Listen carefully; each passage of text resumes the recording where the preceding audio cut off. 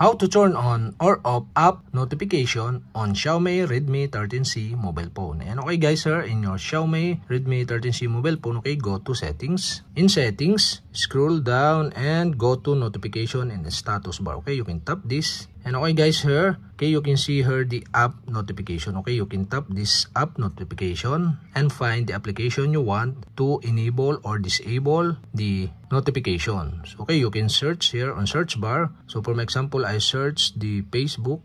So okay, here the Facebook.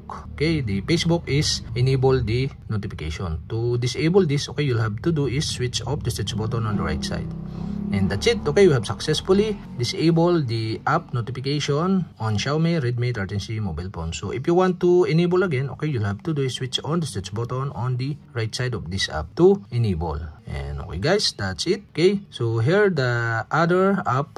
So if you want to turn off or disable the notification of this app, you'll have to do is press the button on the right side or turn off this. And that's it. Okay, so if you want close or disable the app notification of this application, just turn off the switch button. So if you want to back to turn on or enable, okay, you'll have to do is switch on the switch button on the right. And that's it. Okay, we have successfully enabled or disabled app notification on Xiaomi Redmi 13C mobile phone.